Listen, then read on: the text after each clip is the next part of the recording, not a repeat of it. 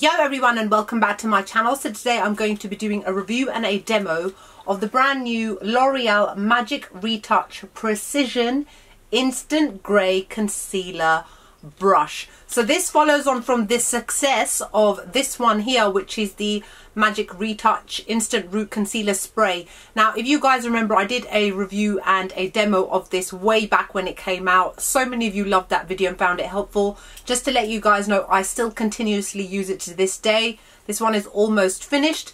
And obviously now they have released this one, which is like basically like a mascara wand. And it's supposed to do a similar sort of thing. Now, the difference with this and this is that this one is more for kind of larger parts of your hair, which have got quite a lot of greys and you don't necessarily want to dye it.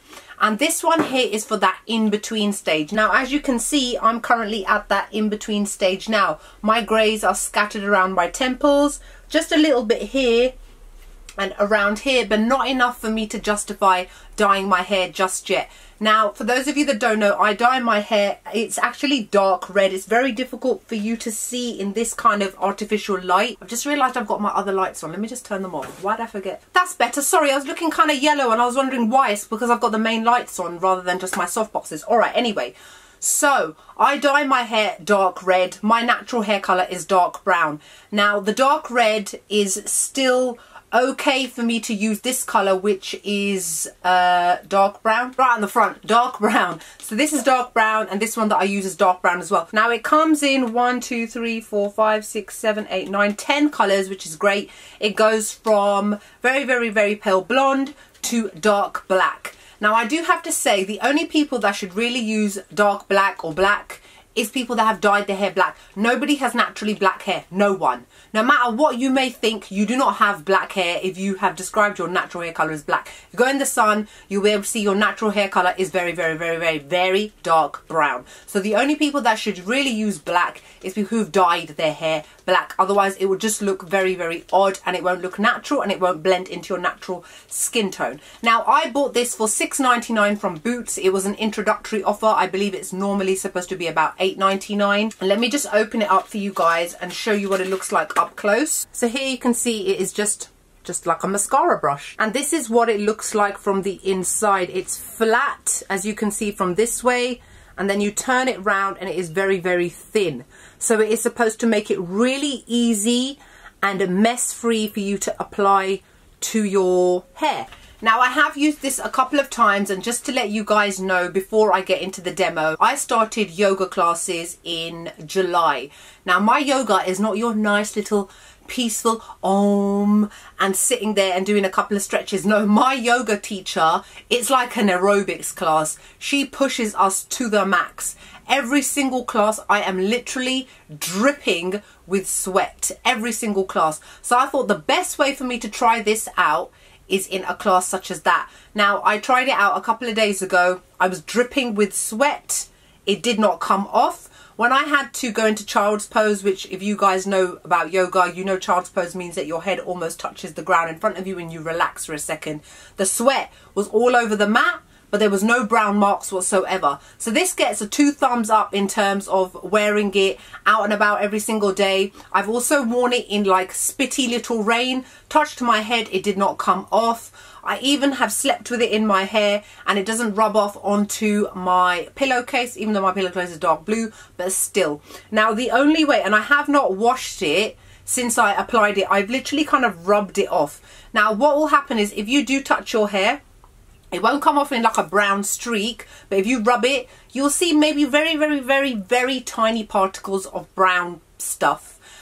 Because it has dried and it's flaking off because you're rubbing it off. But in terms of day-to-day wear, it will definitely hold up under all temperatures, under all kinds of weather and sweat. Because let's be honest, sweat is definitely more powerful than rain. You know, and when I say dripping, I mean literally dripping, like drip gross. Yeah, so this will definitely work very well in terms of how long it stays on your hair. Now, what it says is, hold dry and detangled hair back. Gently stroke the Magic Precision brush on temples and scattered greys. Then gently stroke with your usual comb to distribute evenly. Once done, Quickly blow dry or let it dry for 5 minutes. Comb one last time and you're ready to go. Now, I did not have my hair out when I tried it out. I had it tied up because when I tie up my hair, that's definitely when I can see my greys more than when it is out. Because like I said, it's at that in-betweeny stage of not needing to dye it just yet, but you still don't like the fact that you've got little bits of whites and greys around the edges. Now, I have to say that it took about 20 minutes mine to fully dry, because before the yoga class I applied it to my hair, got in my car and drove, and it's about a 15-20 minute drive from my house. By the time I got to my yoga class, then I touched it and it dried. In between, when I was driving, I was testing it and I could see little bits of brown. So you just need to be wary about, firstly, how much you put on. Make sure that you do use a small comb to just kind of distribute it so that there's not clumps of liquid. Because the difference with this and this is a spray. So you've got much more of a fine mist over the hair, whereas this is a direct hit of liquid. So liquid is obviously going to dry a lot more slowly than something which is a spray. Now, I do still highly recommend this if you can get your hands on it. Please watch my video and my demo where I go into a lot more detail. This one now, on the other hand, is also great, but you just have to remember that you need to give it a little bit of time. So now you can see the greys here and here. So what I've got here is my little Alice in Wonderland comb from Primark. And we are going to now apply this to the hair just so that you can see how well the coverage is as well. I do have to say that I also believe that this will definitely last a lot longer than this one, because again, it's a lot smaller. There's a lot less liquid in it. This is 8ml, it says, and this one is 75ml, and it's also a spray. So it's up to you really what you want to use and that sort of thing, and it's down to personal preference, to be honest. I mean, with this one, you've definitely got a lot more control than you have with this spray. If you guys remember from my video, I normally like apply a tissue or something around the edges, spray it over so that I don't get it on my forehead. You won't have that same problem with this. Alright, what I'm going to do now is I think I'm going to try and zoom a bit more if I can, or get a bit closer. Let me see if I can get a bit closer. Alright, is that a bit better? I'm just a floating head now. I feel like uncomfortably close. But here now you can see, so obviously as it says on here, hold dried and detangled hair back and then stroke onto the temples and scattered greys. I don't have to hold anything back because my hair's tied up. And let's go. And I have got thick hair, by the way, so, and this seems to be the area of my hair which has got most of the greys.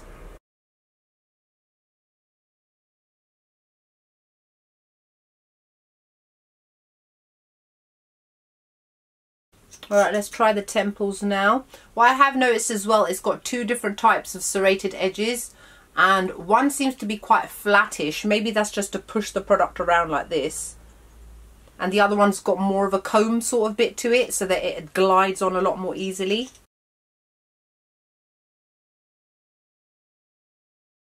So can you see that very obvious product build up and line there? That's what happens when you use something which hasn't got a spray. And that is where the comb will come in handy now, so that I can make it look a little bit more natural.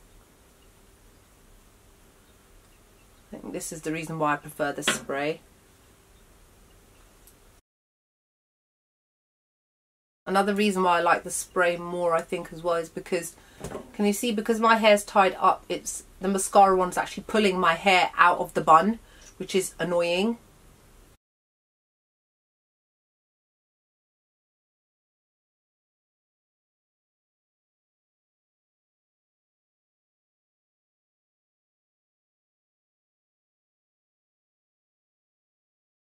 Alright, I think I'm happy with the amount of coverage that I've got. So now I'm just going to take my little comb and just comb it through a bit to redistribute some of the product so that it's not gloopy in any places or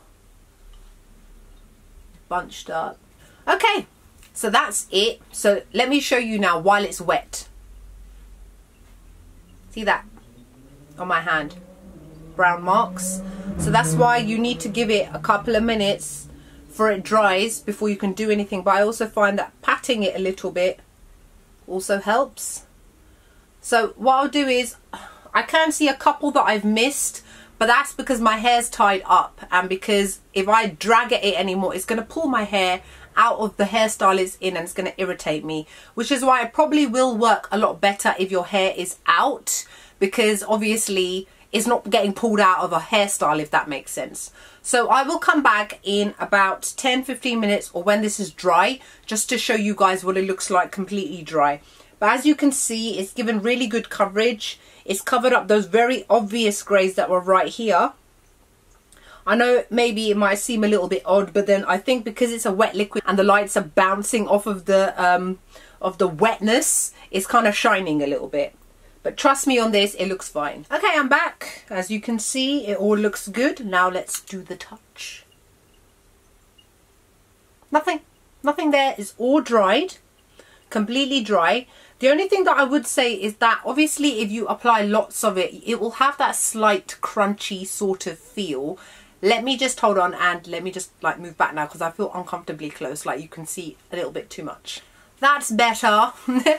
Okay, so it feels slightly crunchy to the touch, you know, like when you've got gel in your hair and it's dried. So in terms of how that would translate when your hair is out, it might mean that it feels a little bit like you've got hairspray sort of feeling in your hair. And if you're one of those people who's always touching your hair, hopefully it should just kind of feel a little bit natural, especially once you've run a comb through it, because like I said, I applied it before my yoga class. I went to bed. I didn't wash my hair. I was just too tired. My yoga class is in the evening, by the way. And in the morning, it was still there. Combed my hair, tied it up. It was still there. And I also used spray gel in my hair to keep it like this, and it did not interfere with it. So in that respect, I think that this is really, really good. However, this or this, I have to say that I still kind of prefer this. And the reason being, I don't have to wait ages for it to dry. I don't have time in the morning when I'm getting ready for work to wait for something to dry for 20 minutes before I get on with doing other things. This one also, in terms of the price, I think this costs maybe £1 more when this is at normal price. It lasts so much longer. This one, obviously, in terms of size, is easier to travel around with. And the thing also is that if you're like me and if you've got thick hair, the problem that I found, especially doing this area where there was more greys, is that I had to apply a lot more. Now, if you've got a lot more thin hair, it won't be as difficult and you won't have to apply as much. Another reason why I like this spray as well is that if you have got sparse kind of baldish patches around the edges, some people have it a little bit here, some people have it a little bit there, you can spray this and it kind of covers over that area as well. You can't do that with this because this is just a little brush. But bear in mind, that is not the reason why this has been created. This is just to basically sort out those sparse little greys around the edges.